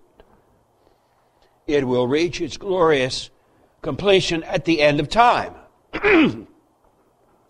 Then, as we read in the Holy Fathers, all the just from the beginning, quote, from Abel the just right to the last of the elect, will be gathered together in the universal church in the Father's presence. Okay? So the church was foreshadowed from the very beginning. This is probably an allusion to the verse in Genesis. Satan will try to bite the woman's heel, the woman will crush his head, yes? Or the seed will crush his head, depending on how the grammar goes there. Foreshadowed from the beginning, but then prepared in the people of Israel. That's the church of the Old Testament. Okay. The people of God in the Old Testament is called the Ecclesia Dei. Well, Ecclesia tou Theou in the Greek translation of the Old Testament. It's in the book of Numbers. Yeah. And we can think of the church very sensibly, and you find this is not new. You can find this in Aquinas, for heaven's sake, and in the Fathers long before that. Let's put it this way. You can think of the church at various widths in the temporal dimension of time. Okay? Let's start with the cross here in the middle, descent of the Holy Spirit and so on, and go on. Obviously, the church, born on Pentecost in some sense, and centered on our Lord, will go on to the end of time, to the general resurrection. But you get different widths if you consider antecedents. The church, in the narrow sense, begins with Christ, the apostles, the crucifixion, Pentecost. But there is a wider sense that goes back to Moses. Okay? The people of God is organized at Mount Sinai. That's what's called the Ecclesia tou Theou, the Kahal Adonai. You have to gargle when you try to speak Hebrew. Kahal Adonai, the congregation of God. Okay? And there's a still wider perspective. You can go back to the call of Abraham And there's a still wider perspective that goes all the way back to righteous Abel. This broadest perspective was called Ecclesia ab Abel. Okay? Perfectly traditional, all over the place in the Fathers, and it's in Aquinas, and so it's here. Nothing new about that. Okay? In just the same way, you can think of the church on a variety of levels in a second dimension. Let's call it altitude. Here on this line, we're dealing with the church in this world, what you might call the church militant. Under the New Testament, the Church of Christ, the Catholic Church. Under the Old Testament, at least under conditions of history. But if we go up a level, we can also think of the church as including those who have passed on into the next life. Yes. Like the suffering church in purgatory, but preferably think about the church triumphant. All right? So let's put that up here as a higher level. Seen at a higher level, the church includes not only members on earth, but also members in heaven. When you get to heaven, you don't leave the church after all. You become part of the church triumphant. Yes? But at this level, every member of the church is still a human being.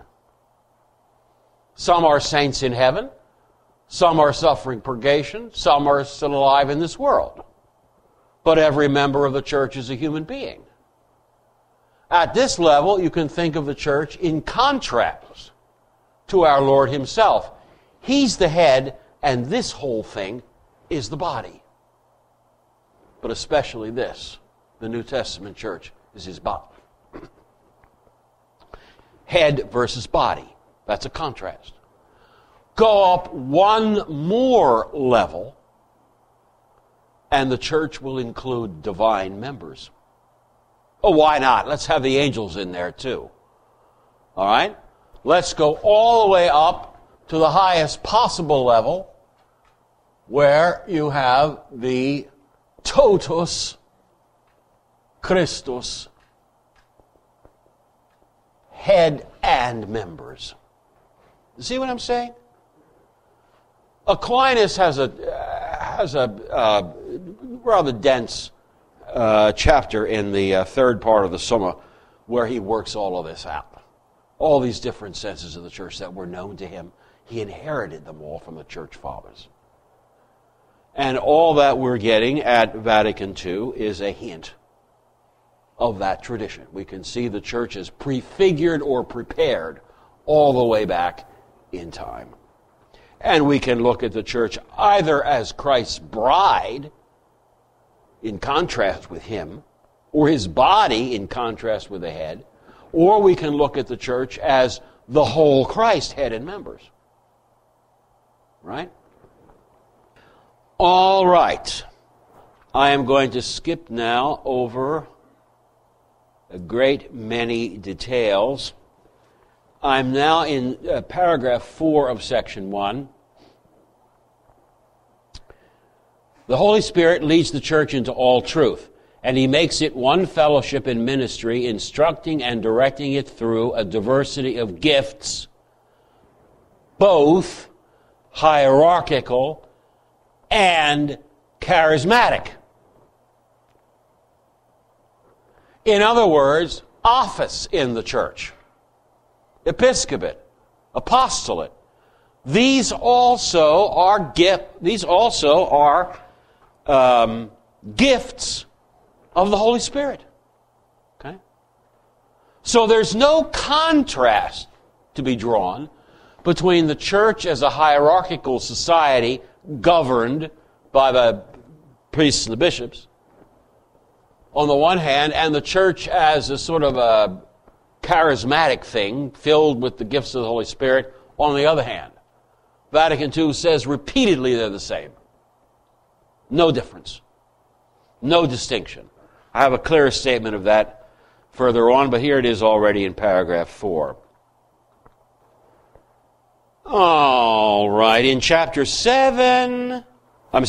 paragraph 7 in chapter 1, we get the term mystical body. Here it is, still in full swing. The Son of God, in the human nature he had united to himself, overcame death by his own death and resurrection, and in this way redeemed humanity, made it a new creation. And by the communication of his Spirit, he constituted his sisters and brothers, gathered from all nations, as his own what? Mystical body. There it is. Then there are 4 more paragraphs about the term mystical body. It hasn't been thrown out at all. And remember that was the key idea in the very first draft at Vatican I. Nothing has been lost. It's all just brought forward. And among the various gifts, I'm now in paragraph 7. There is one Spirit who distributes his various gifts for the good of the church according to his own riches and needs of the ministries. Among these gifts, the grace of the apostles holds first place. So the gifts are not all equal. So thanks to the gifts of the Holy Spirit, the church is an ordered society, hierarchical society. I go on. All right, I'm now in paragraph 8. I love this.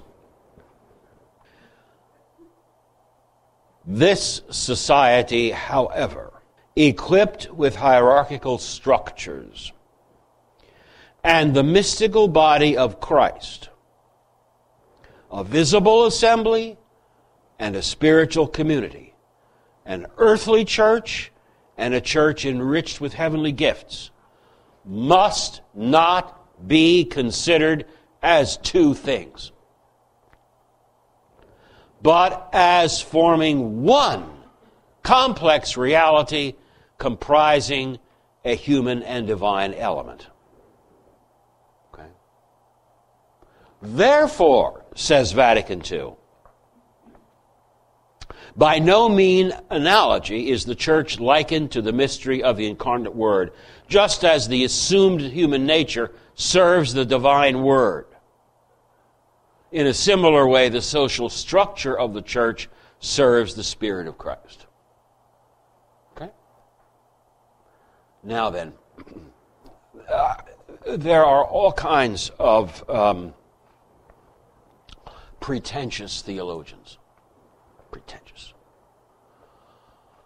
All over the European continent, for the most part, who think that this way of looking at the church on the analogy of the incarnation, you know, the visible part, the human part, plus the divine part, that's a bad thing. That's the Christus prolongatus view of the church. As though the church were the incarnation prolonged and continued in the world. Well, first of all, it's only an analogy. Nobody said otherwise. And second of all, what's the matter with it? It's perfectly good theology. Okay? Perfectly good. Okay.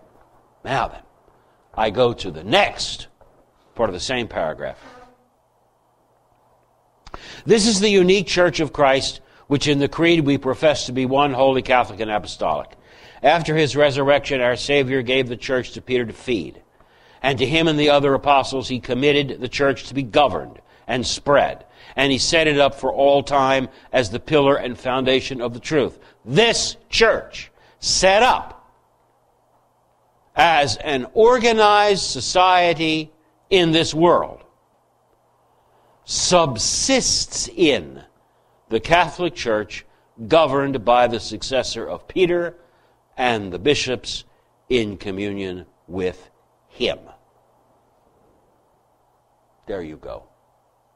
Now then, if you go back and read the encyclical of Pius XII, Mystici Corporis,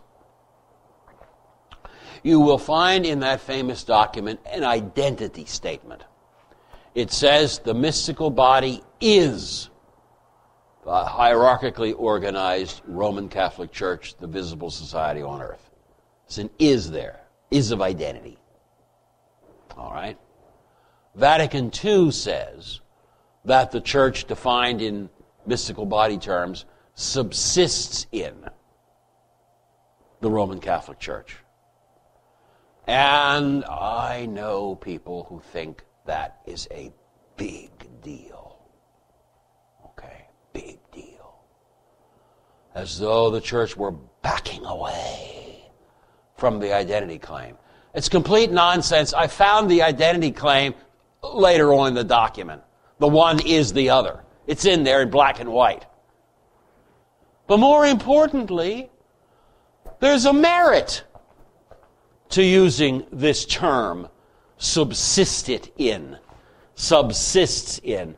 I don't want to give any of you painful memories, but I was down here a year or two ago and I was talking about the mystery of the Incarnation, and I talked a lot about subsistence. Yeah, that was a rough night or two. And I'm not going to go into that delicious metaphysics again. Let's simplify the discussion by putting it this way. What is it to subsist? Okay? Number one, it's to be a whole thing, never a part. Okay? And it's to be a concrete thing, never abstract. A subsisting thing is a concrete whole. Okay? As opposed to a paper organization. As opposed to some vague concept. A subsisting thing is a concrete thing. Okay. Heat is a quality that we find in bodies, matter of molecular motion, huh? Heat does not subsist anywhere. Okay. If it did, you'd have some being that was pure heat and nothing but heat. To the best of my knowledge, that doesn't exist. I used to think fire was subsisting heat. It's not. I asked a buddy of mine, well, if fire isn't subsisting heat, what exactly is it? And he gave me a funny look and he said, it's soot. Ah! It's glowing particles coming off the wood. It's glowing soot. When it gets high enough, it turns to smoke and it's not glowing anymore. It's the same stuff. Anyway, I'll give you another illustration. You get on the bus, okay? You can sit next to somebody who subsists, okay? But you cannot sit next to human nature. It doesn't subsist. It can't occupy a chair. It's not concrete. Suppose your wife came to you, or your husband, okay, girls. Suppose your spouse came to you in late November and said, all I want for Christmas is some green.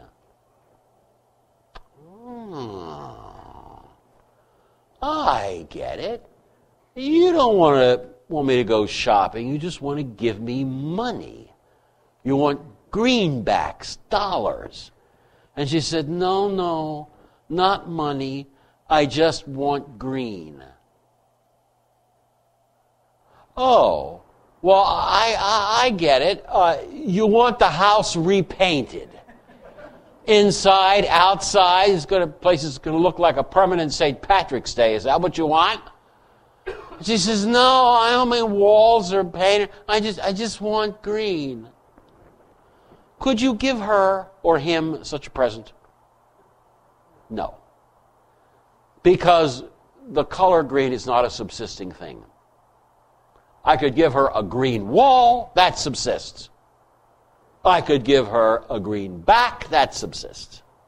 Green itself does not. Does everybody get the idea?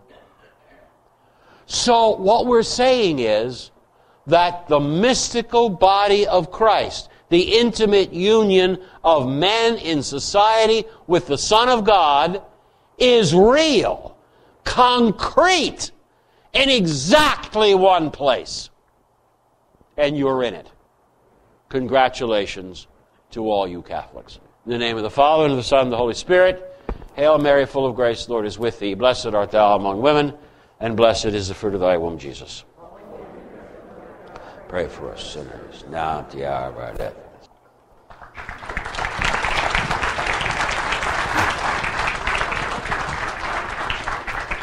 Thank you very much, Dr. Marshner. As usual, we will take a short break.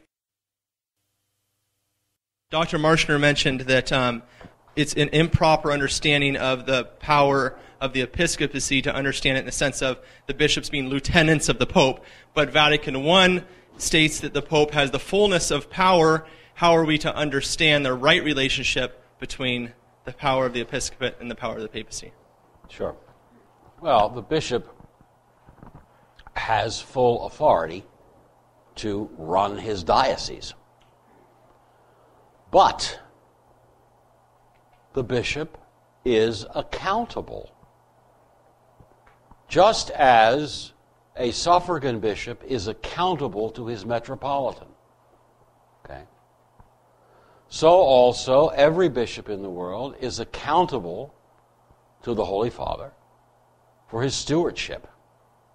It doesn't mean that he's simply doing the handiwork of the Pope, but it does mean that there is an authoritative judge, okay, even in this life.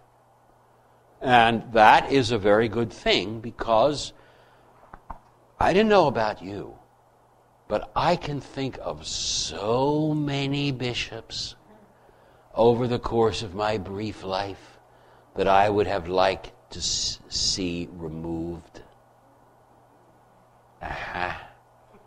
Taken out of their dioceses, given chaplaincy in a nice little leper colony somewhere.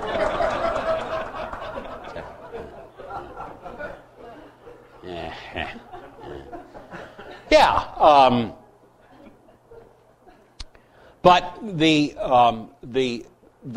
bishop in his diocese is the successor of the apostles there by divine law, just as much as the Pope is the successor of Peter by divine law.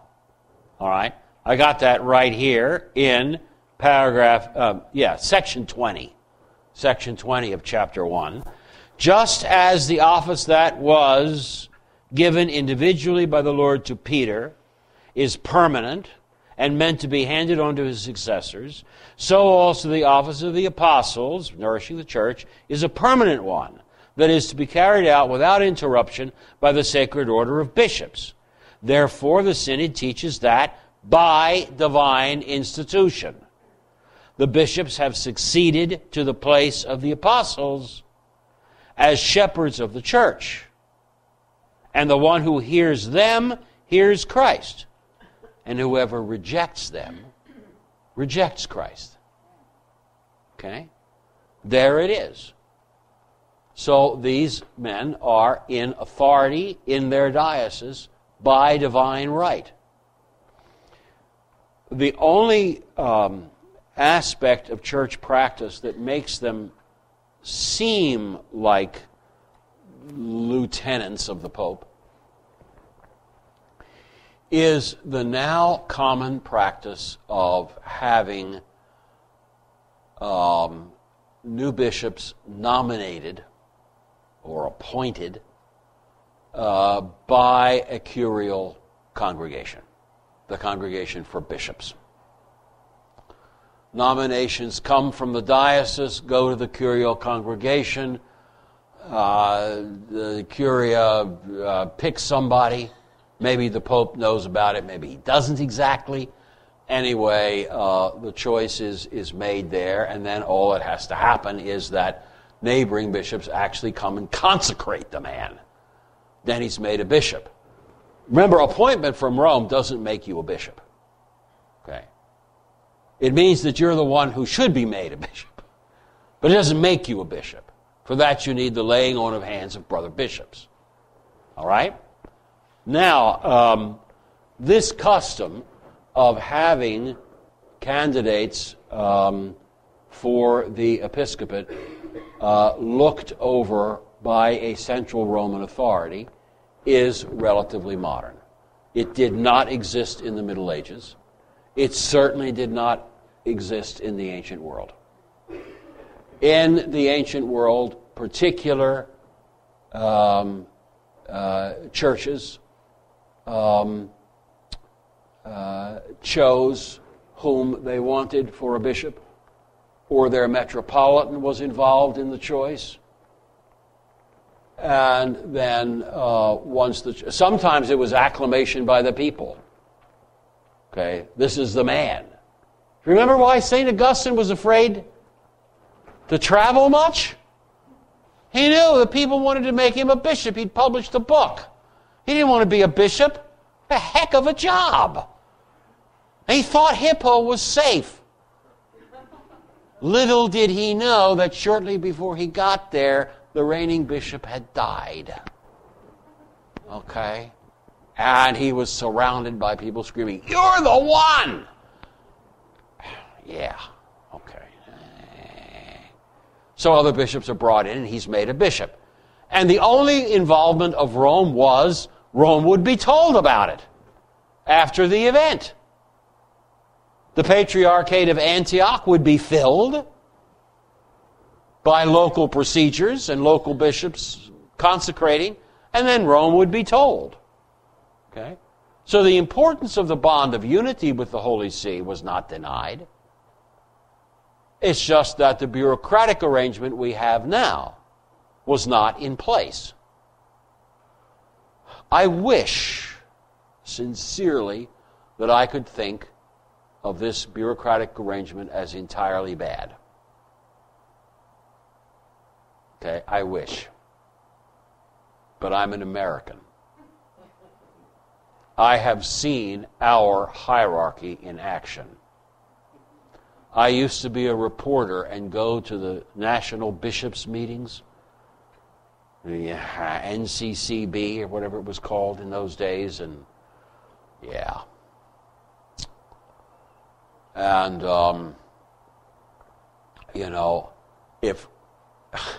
if Rome didn't have any say in who those guys picked, they would be worse than they are now. I remember a brief period, not brief enough, when our apostolic delegate in this country was Archbishop Jean Jadot. Okay. We thought that the episcopate might be getting a bit better. We had a couple of conservative nominations and consecrations, and then Jadot came along, and the American hierarchy went straight downhill. It was bad. But that was years ago. Yeah, all right. Well, how much better is the situation now? If we're going to restore the rights of particular churches to nominate for their bishop and arrange for the consecration without going through Rome first, if we're going to restore that, then first we have to restore to our sees bishops educated in theology. Not brick and mortar experts who don't know anything about theology but canon law. You know what I mean? So, it's difficult. The old ways sound nice, more decentralized, more organic, and so on. Yeah, but getting back to them isn't easy as a practical matter.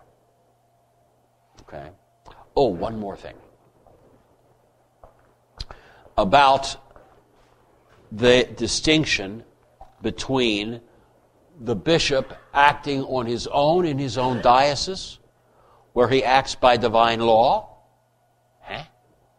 and bishops acting together in groups, collegially, okay, in, let's say, national conferences, or local councils, or whatever.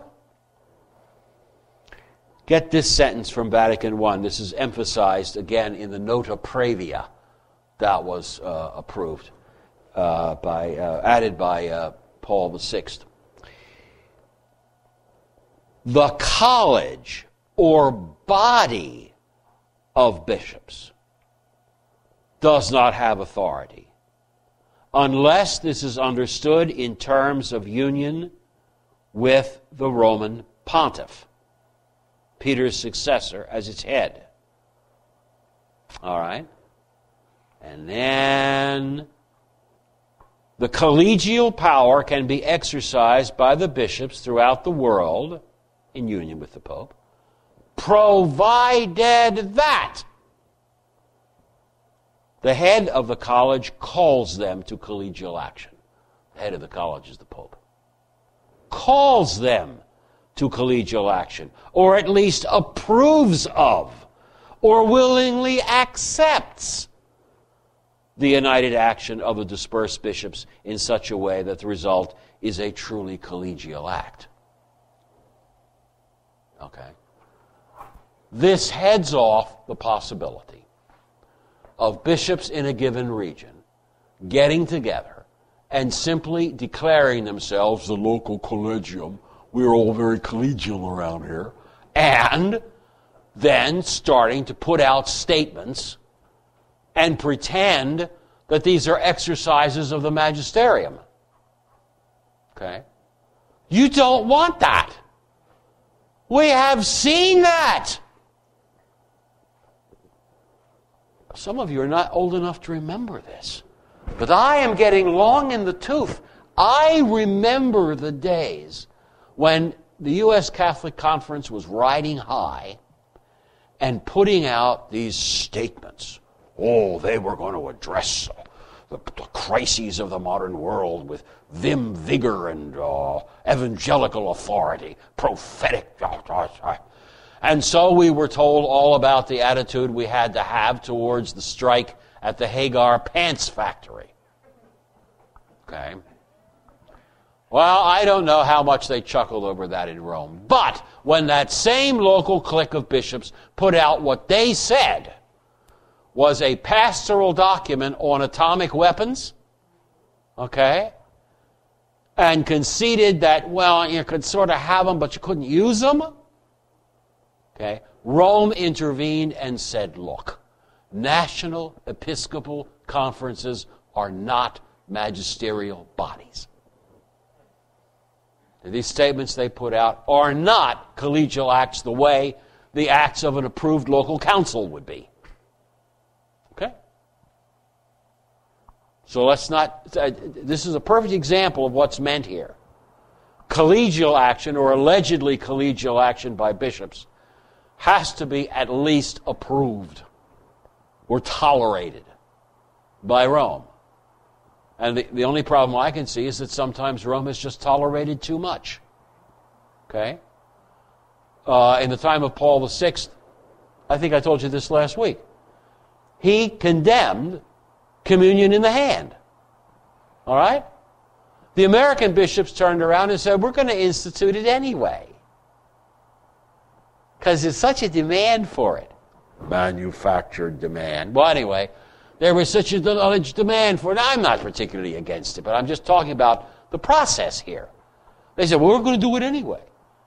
And Paul VI, he just put up with it. So anyway, that's enough. I think that's enough. Thank you very much, Dr. Marshner.